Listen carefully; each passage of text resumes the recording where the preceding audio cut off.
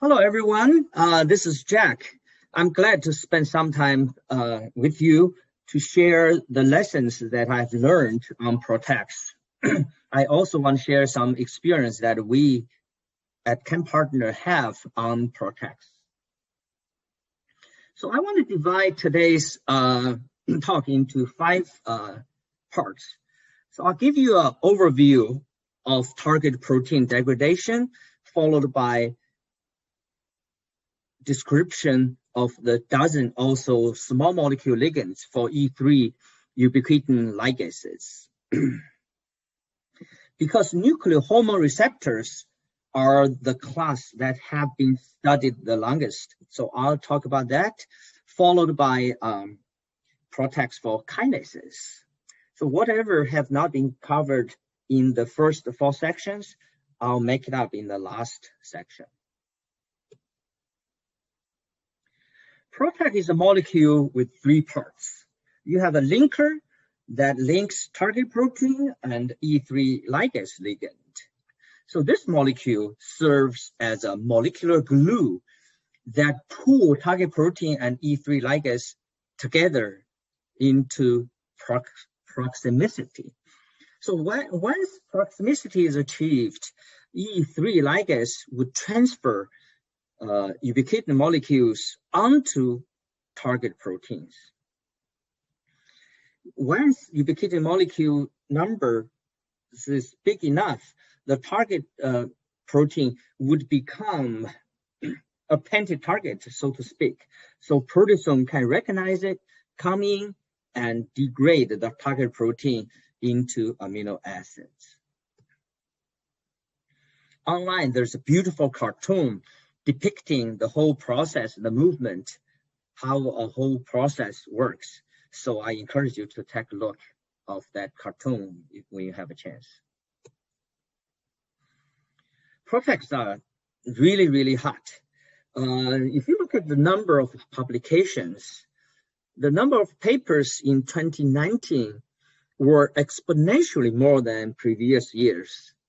But if you had a chance to do the same thing for the number of papers on 2020, they would be exponentially more than 2019 even. Many small biotechs have been funded to take advantage of the targeted protein degradation technology. And all big pharmas have some efforts working on PROTACs. Just like any innovative ideas, we all have this hype and overpromise stage. That's where we are with targeted protein degradation. Depending on the clinical outcome of Evanes's 2 PROTACs, one on ER, one on AR. So we'll see how this trend goes. Ian Churcher actually summarized the physical requirement for 6 events to happen in order to orchestrate target protein degradation. The PROTAC must access intramolecular compartments, both target protein and E3 ligase. Therefore, to form ternary complex to enable ubiquitin transfer. In order for the transfer to happen, the ternary complex must have appropriate conformation so the 2 proteins are in vicinity of each other. So generally, this complex is U-shaped, so the 2 proteins meet each other closer. Just like any equilibrium, the induced ubiquitination rate must be faster than removal of ubiquitin. Otherwise, you're never going to have enough number of ubiquitin on your target protein. And also, the target protein must be recognized by proteasome once you have enough number of ubiquitin. Finally, again, like equilibrium, induced degradation rate must be greater than the rate of de novo synthesis. Here, a few cartoons are very enlightening about the mode of action of PROTACs. So once the PROTAC binds to both E3 ligase and the target protein, actually the ternary complex undergoes dramatic conformation change so that the complex looks like a U shape, almost like circle, it's not totally closed circle. That E3 ligase and your target protein are very close in proximity, so that E3 ligase can transfer ubiquitin molecules onto your target protein. So this is why this process often is called proximity-induced degradation. Before PROTACs, ligand-induced target protein degradation was known. For instance, selective estrogen receptor degradator, this molecule by AstraZeneca, fulvestrant, was approved by the FDA in 2002. That's almost 20 years ago. Even though this molecule was originally designed as a quote-unquote pure full antagonist, it was later discovered that this molecule also induced proteasome-mediated degradation of ER alpha. So it's sort of targeted protein degradation. But this molecule has incomplete receptor occupancy because of the steroid and this lipo side chain. It has understandably poor solubility and bioavailability. It can only be given as an intramuscular injection. More selective ER degradators have been discovered using very small, greasy degrants. So here are two examples. The molecule on the right effectively inhibits MCF7 cell proliferation. It has a good ER alpha degradation efficacy.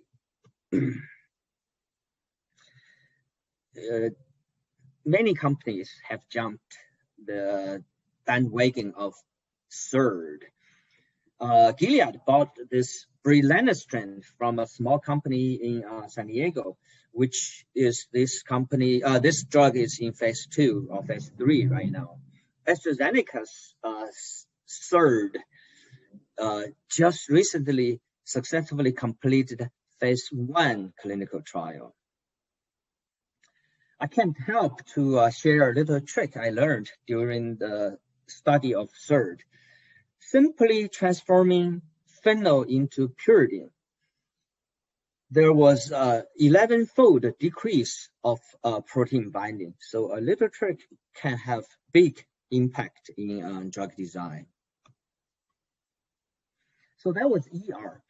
But for selective AR degradators, there have been some efforts as well. So these two SARDs were discovered by University of Tennessee. Both of them exerted broad scope AR antagonism. Because they're small molecules, pretty small, they have good adimate properties.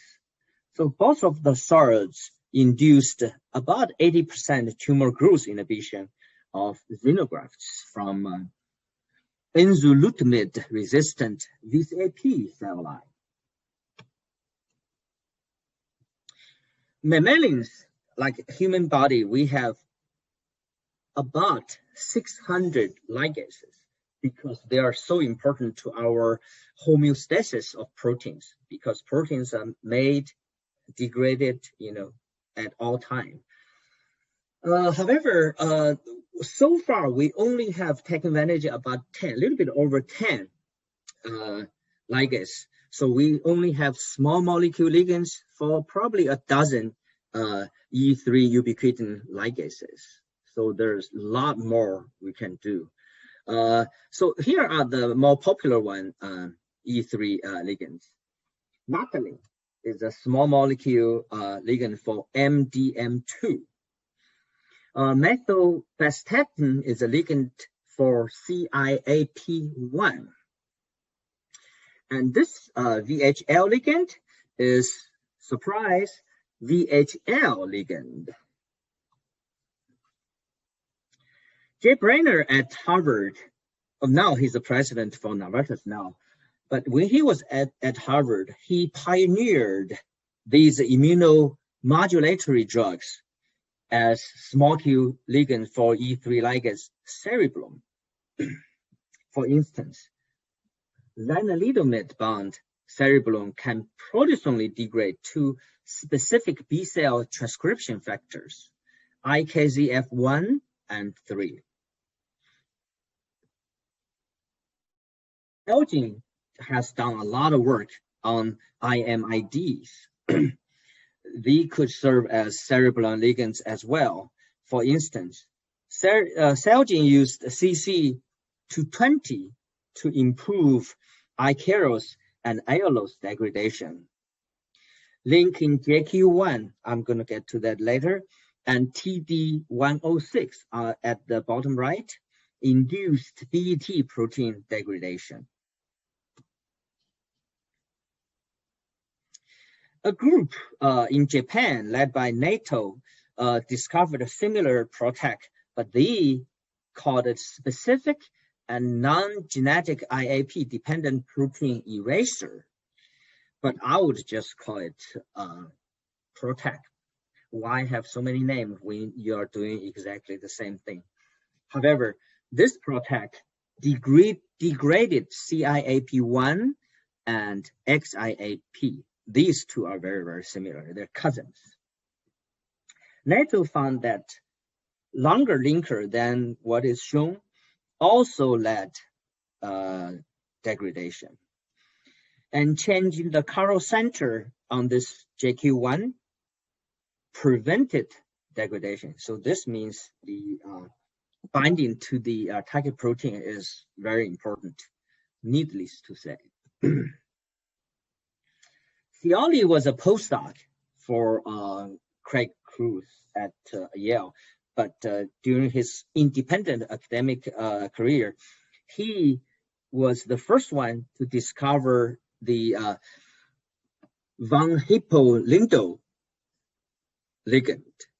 So this particular small ligand has an in vitro affinity of nanomolar. It was the best-in-class ligand for the LHS2 region, as shown on your right. He also found that the T-butyl group boosted potency, although the fluorine gave you the weaker affinity. We link two exactly the same E3 ligands. What you got? You get HOMO PROTACs. For instance, CM11 links two VHL ligands. It led to potent, complete, and prolonged degradation of VHL in different cell lines. The bottom one, CC15A, was highly potent and efficient cereblon degrader. So basically, the PROTAC killed itself. So you would call it suicide, right? But since they are HOMO PROTACs, I would call them homicide.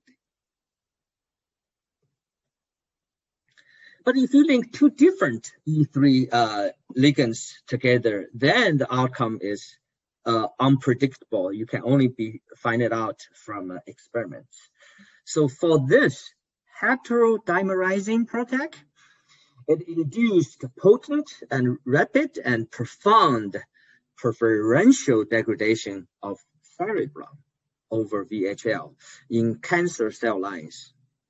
Although at lower concentration, weaker degradation of VHL was observed a little bit. There are also haloprotecs. So basically you attack halogen onto E3 ligand. They are, of course, more drug-like because they're smaller. For this particular molecule, it has a binding affinity to VHL proteins of 540 nanomolar. It could degrade halotech 7 fusion protein. As you can see, this could serve as useful genetic tool to chemically knock down proteins.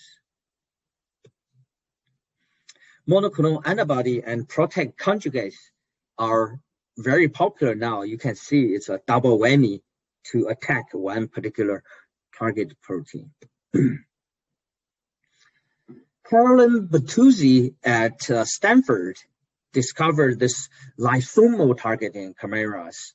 She even founded a company called Lycia to take advantage of her discovery. It's remarkable that the concept of PROTAC was founded only 20 years ago. In 2001, Cruz and Ligases published the paper on the first PROTAC. The E3 ligase ligand was a 10 amino acid peptide. It had a low potency, poor cellular permeability, and of course, it was metabolically unstable. So as far as a drug is concerned, that was not a very good drug. However, the concept literally revolutionized drug design. So I wonder if there's a Nobel Prize in it at some point.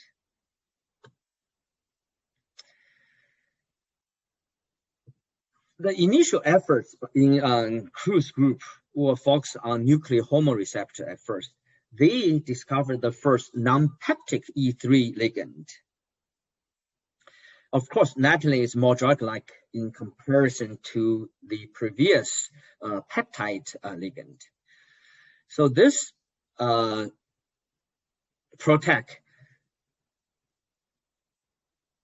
partially degraded AR at 10 micromolar, so it's still too weak. For this AR, they used MDM2, another natrolene, as a E3 ligand. Xiaomeng Wang, Professor Wang at UFM, University of Michigan, has done a lot of work in the field of targeted protein degradation. He linked the AR antagonist and the VHL ligand with soluble and rigid linker. So this molecule is 100-fold more potent than the AR antagonist on the left. It reduced AR protein level by greater than 95%. It suppressed AR-regulated gene expression. A single dose effectively reduced AR level in xenograft tumor tissue in mice. Everyone wonders, what Avenus AR PROTAC clinical compound look like. To the best of our educated guess. So this is the inferred structure where the enzalutamide and VHL ligands were linked with a very short ether linker. So that was AR PROTACs. For ER, there are a lot of work done as well. So Cruz, this molecule, mediated catalytic ubiquitination. It is highly specific for their target, although the ER receptor antagonist itself was not. This theme you will be seeing over again is that PROTACs can boost the selectivity exponentially. So this molecule PROTAC was efficient in vivo knockdown in mice. Professor Wang's ER PROTAC has a DC50 of 0.17 in the MCF7 cells. Dmax is awesome, almost 100%, but Tmax is a little bit short. It is more effective than fulvestrant in cells. So this is almost a given because SERD is so small. If you go through all the trouble making a PROTAC, it has to be more effective. Otherwise, what's the point, right? Again, everybody wonders what ARV-471 looks like. Nobody knows. But to the best of my guess, it would be something look like the bottom right. So we'll have to wait and see when Avenus discloses those structures at some point. This is not a cancer target, but it's still remarkable to me because a group in China discovered an orally active PROTAC for HMG-CoA receptor. They linked VHL ligand with lovastatin, which is the first marketed statin called Mevacor by Merck. So as you expected, this lactone is a prodrug. In vivo, it becomes acid, which is more potent. I think it's remarkable for this such a big molecule to be orally active. Kinase inhibitors have been extensively studied. So I think FDA has approved over 60 kinase inhibitors. So they are lower hanging fruits for medicinal chemists and drug discovery, in general. So making PROTAC for them is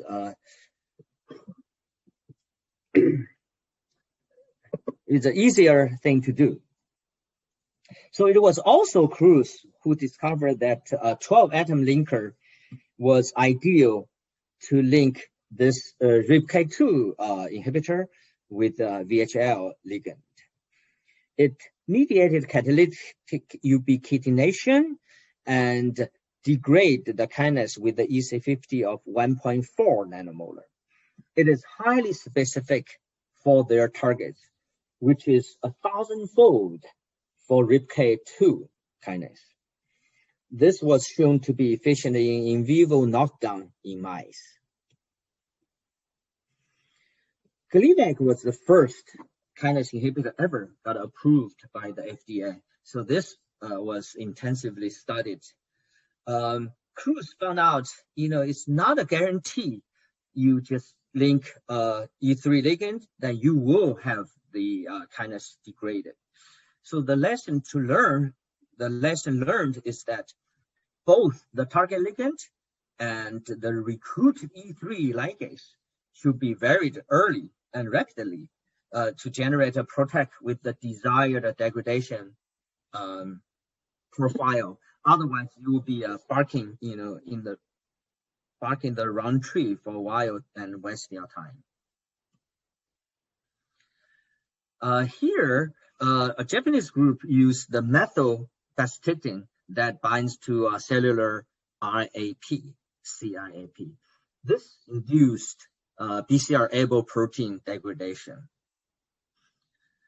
The few BCR-ABL inhibitors that I showed before were all competitive inhibitors. Here, NATO found that for allosteric inhibitors, PROTAC works as well. So asciminib is the allosteric kinase inhibitor by Novartis. It's either in phase 3 or probably approved already. NATO linked it with VHL ligand. He found out that it has a binding affinity against ABL1, CIAP12, and XIAP. It induced potent BCR-ABL protein degradation. So the lesson taking home is that not only competitive kinase inhibitors are good to make PROTACs, so are those allosteric sites, as long as they bind. So binder is good enough for PROTAC. Doesn't necessarily have to be inhibitor, antagonist, or agonist. All we need is a binder. This tank binding kinase is pretty potent, has a DC50 of 12 nanomolar. Potently in normal sense, but it's not that impressive in the PROTAC field. Dmax, 96%. It is selective against a close kinase, close cousin, IKK. So this is a chemical tool to TBK1 as a target in mutant KRAS cancer cells. For anaplastic lymphoma kinase, the PROTAC decreased cellular level of oncogenic active ALK fusion proteins in a concentration and time-dependent manner in 2 cancer cell lines. So it's not a fluke. And this is also cereblon and proteasome dependent. For this PROTAC for PI3K, it induced remarkable PI3K degradation and downregulated the phosphorylation of those 3 kinases in liver cancer cells, HGG2. It also inhibited tumor cells proliferation by induction of autophagy instead of apoptosis or cell cycle arrest. So it has a pretty novel mechanism of action. For this FLAP3 PROTAC, it induced degradation of FLT3 internal tandem duration mutant at low nanomolar concentration. It inhibited cell growth more potently than the warhead alone. So that's a given too. It also inhibited fear of targets of kinases. And finally, it induced FLT3 ITD degradation in vivo. BTK was one of the first kinases that gave rise to covalent inhibitor. Ibrutinib is such an irreversible covalent inhibitor, but here the PROTAC removed the microacceptor and linked it with the cereblon ligand. This molecule, MT802, recruits BTK to the cereblon E3 Ubiquitin Ligase complex, then triggers BTK ubiquitination and degradation via proteasome. So namely, this is a bona fide PROTAC. Like many PROTACs, it binds to fewer off-target kinases than ibrutinib. It also has greater than 99% degradation at nanomolar concentrations. Very, very potent. Some group led by Tingworth wanted to use this microacceptor in their PROTAC, but they couldn't find any degradation using the PROTAC. However, if they use reversibly bound target, and then it worked. A group in Israel, led by London, found out by correct choice of linkers and E3 ligase ligand, which is cereblon here, they were able to degrade all 3 types of ligands for BTK. So that includes reversible non-covalent, just your garden variety drug, irreversible covalent inhibitor, as well as this Jack Totten-like reversible covalent inhibitor. So they all have less than 10 nanomolar DC50 and greater than 85% degradation. Targeted protein degradation also works for protein-protein interactions. Here, the PPI is MDM2 and P53. MD224 is nanomolar potency in cell. It was efficacious in RS411 xenograft animal models. But because of its not ideal biophysical properties, it has to be given multiple IV dosing at 25 milligrams per kilo every second day. But if you do it every day, probably would be too toxic, I suspect. For this irreversible covalent PROTAC for BRAF, it accelerated degradation of BRAF kinase by recruiting UPS in MCF7 cell line. It affected expression of MCL1 a downstream protein of BRAF. Okay, so we have covered mostly nuclear hormone receptor PROTACs and kinase PROTACs. But there are many other PROTAC targets, mostly in oncology, actually almost exclusively in oncology.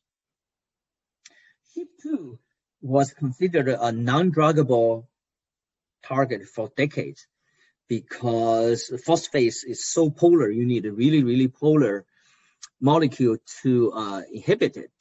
So the only way to have an orally bioavailable drug is allosteric inhibitor. So that was achieved by Novartis some 7, 8, 9 years ago. So their SHP2 inhibitor now is in phase 2 clinical trial for treating cancer.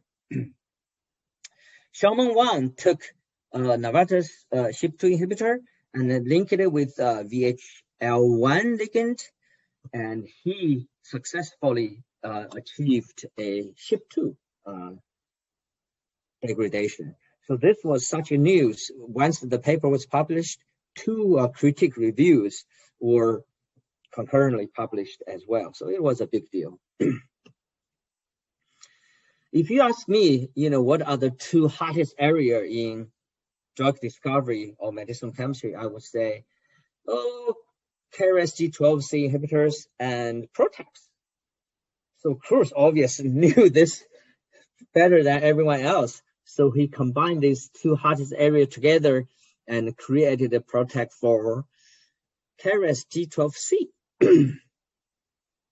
It was able to degrade KRAS G12C at the GDP state, because KRAS G12C binds to GDP as well as GTP. Here I showed previous already Jie Brenner's very, very early bromo domain inhibitor. Here, I just want to mention that the JQ1 is named after the chemist who made this molecule. JQ stands for Junqi, so now he's very famous now. This DBT1 showed anti-tumor activity, although it has a per-atomy property with the half-life only 40 minutes. So this is why it requires daily IP injection. So not very good.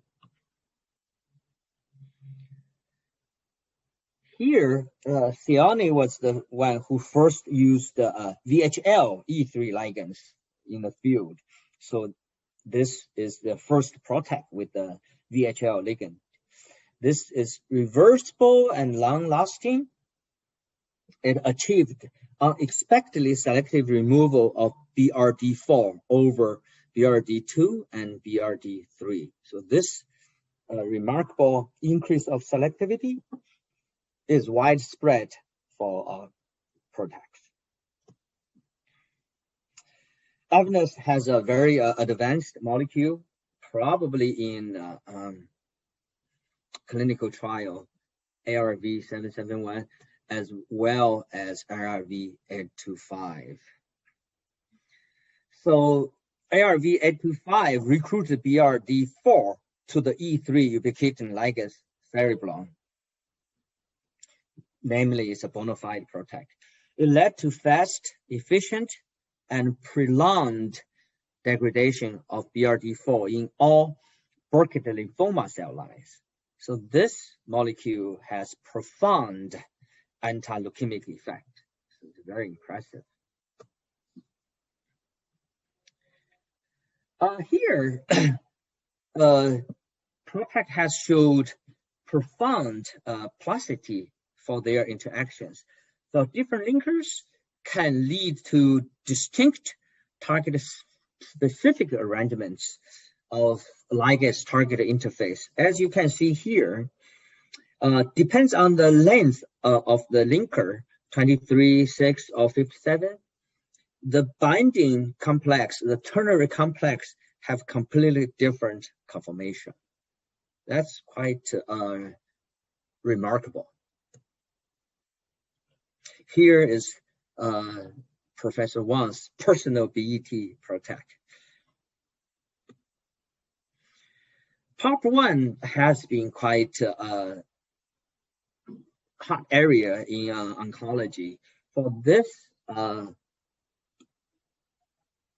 PROTAC, the linking nuclein, it induced significant PARP1 cleavage and led to programmed cell death in MDMB231 cell line.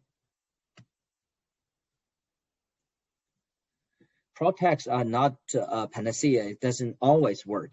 So choosing the correct linker and right E3 ligand is critical.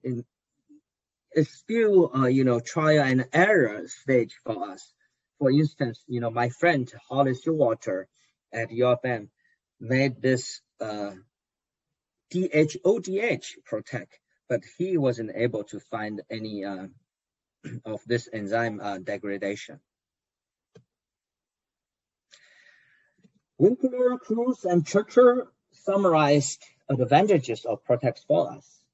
They have the ability to target the undruggable proteins, many proteins that were not druggable. We can use PROTAC to attack it.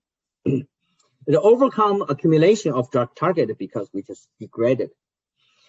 Drug target alteration because the PROTACs could cause mutations and binding partners. We already saw over and over again, we could have gain of specificity, like BRD4 versus 2 and 3. High cellular potency driven by catalytic mode of action, because once the PROTAC molecule has finished its job, the PROTAC molecule is free again to do another damage, so to speak. It is event-driven pharmacodynamics and has prolonged pharmacodynamic effect. There are many challenges of PROTACs. The greatest challenge is the biophysical properties. When you link two things together plus linker, the smallest molecule would be, greater than 700. So we need optimize extensively to achieve compromise of oral exposure, solubility, and clearance.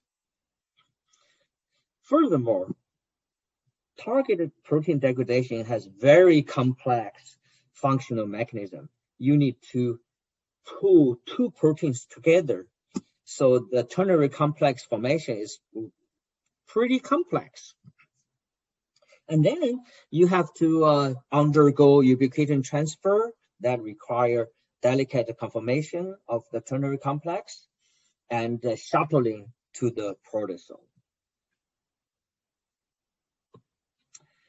We at ChemPartner have worked extensively on this field during the last decade. We have worked pretty much all type of PROTACs using different linkers, different ligands. So the ligands that I showed before, we have worked on all of them. And we prepare most of the reference compounds shown previously. Almost every group in ChemPartner chemistry very well versed with the synthesis of PROTACs. In addition, our biology department has developed a suite of this ubiquitin proteasome synthesis platform, including E1, E2, E3 activity for the inhibitor, and also the E3 activity assay for PROTACs, as well as ternary complex formation assay. So we have a lot of assets in this field, and here I'm just showing an example. All right, it's great to have spent some time with you review PROTACs. You are welcome to contact me at jack.li@chempartner.us and keep in touch.